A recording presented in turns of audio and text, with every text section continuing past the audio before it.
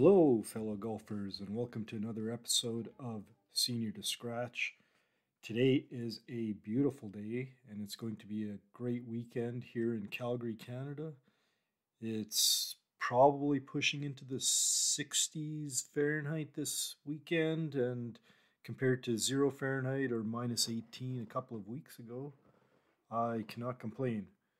Still no golfing in the immediate future, as we are expecting another blast of snow next week. On the bright side, that gives me a lot more time to prepare mentally and physically for the upcoming golf season. So, last week's podcast, episode 2, was based on food. This week will be similar in nature, but talking about supplements. Now, as I said before, I am not a medical doctor. I do not play one on TV. So please consult with a doctor before taking any additional supplements. This is a plan that works for me, and I'm going to go through the different criteria and reasons why I have selected these particular supplements. Okay, with that out of the way, let's get started. So, the common theme I would say when I looked at all of these supplements that I take is really heart health and cognitive improvements that they provide. And both of these are important as we age. And another thing I will say, I'm always evaluating potential risk versus potential benefit with any of these supplements. If they are low risk and there's not much in terms of side effects, I don't see the harm in taking many of them. So the first thing I will mention is to pay for an excellent quality multivitamin. Not something that's just going to go in your mouth and through your digestive system for an expensive ride. What I use is Thorn 2 a day, of which I only take 1 per day because it's such a high quality vitamin. It contains a laundry list of various essential vitamins and nutrients that I feel we need to supplement our diets. Now I'll get into some specific supplements. First, I want to talk about vitamin D, which is essential for bone health, especially as we age, and supporting heart and immune health, as well as being a mood regulator, which is important for us hot-headed golfers. Now in Canada, where I live, we are apparently all deficient in vitamin D. In fact, the government doesn't even test for it anymore, as they see it as widespread, and the recommendation is just to take some supplements. The angle of the sun here isn't high enough most of the year to get vitamin D. So obviously consult your doctor, but what I do is, in addition to what is present in that Thorn multivitamin that I do take another 2,000 units of vitamin D. This vitamin D comes with the K supplement. The vitamin K and vitamin D work hand in hand in calcium distribution, which is especially important as we age. Next, let's talk about iron. I take small doses of iron occasionally throughout the week, largely because of my limited meat diet and some hereditary factors. Iron is needed for my energy in terms of the hemoglobin aspect, as well as immune system health and enhancing vitamin C absorption. I make sure that when I do get blood tests, that my iron relevant blood tests stay within range. It is vitally important to recognize that too much iron can be toxic, so definitely consult with a doctor and make sure you're getting the relevant blood tests. Okay, moving on to another vitamin, vitamin C, which is an antioxidant, blood pressure regulator. It also helps with iron absorption, so iron and vitamin C go hand in hand. It's necessary for heart health and cognitive function as well.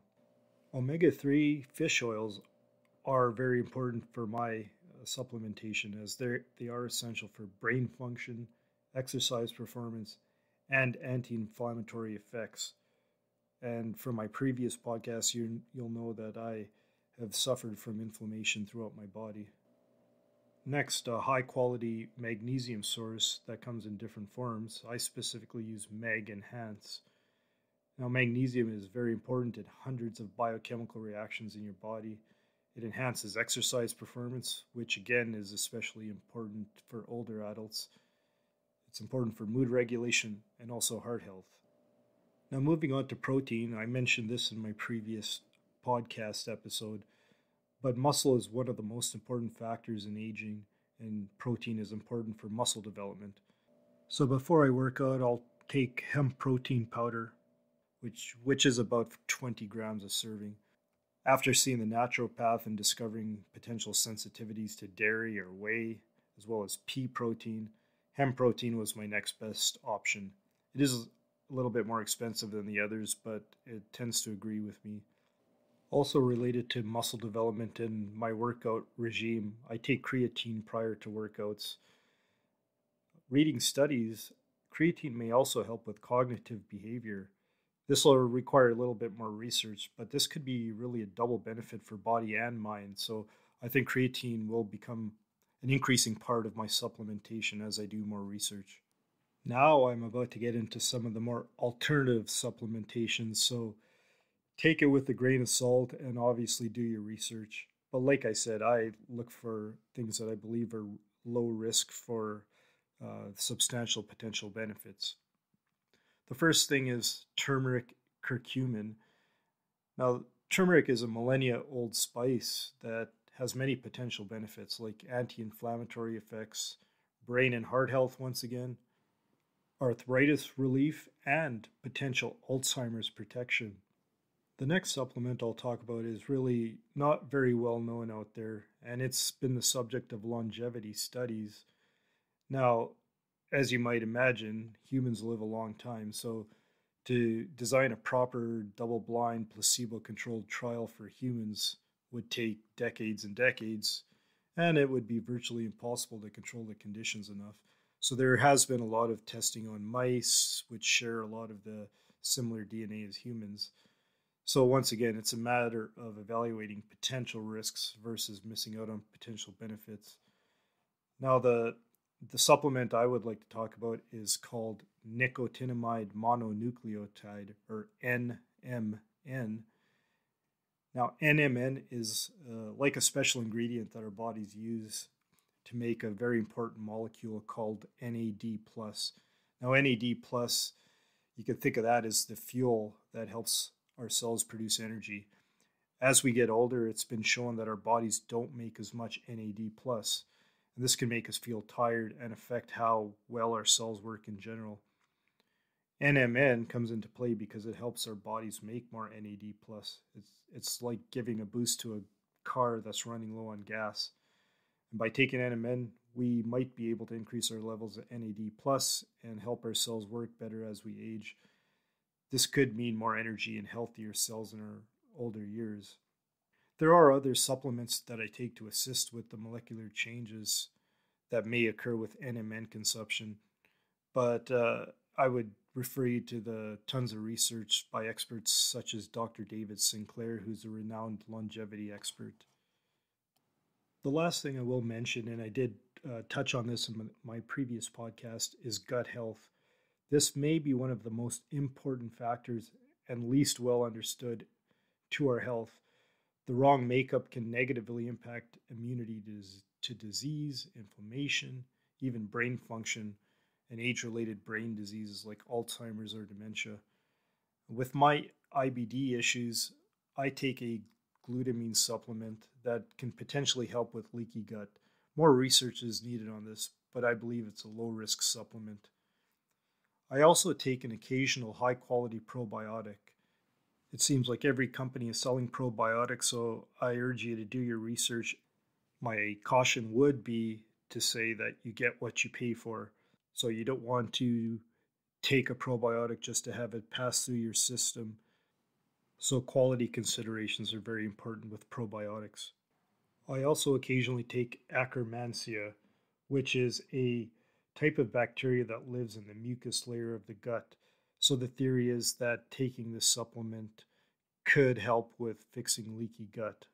The other thing I do to help my friendly gut bacteria is drinking a water solution with non-digestible psyllium husk fiber. I try to do this every morning with a warm glass of water so it helps hydrate, as well as not increasing the insulin response because it is a non-digestible carbohydrate, so it does not impact my fasting time. And then when I get to work, I'll have a cup of green tea, and green tea has many medicinal benefits. So I don't really drink my first cup of coffee until at least 2 hours after I wake up. And I believe this is important as well based on some of the other studies that I've read. Well, that's about all I have to talk about supplementation. So if you found this information useful, please follow the podcast and check out my social media links. I promise that this golf podcast will eventually talk about golf, but I believe that building a solid physical and mental foundation is probably the most important part once you've reached a certain level of ball striking ability. Our next episode will talk about the fitness component, so we will see you next time on Senior to Scratch.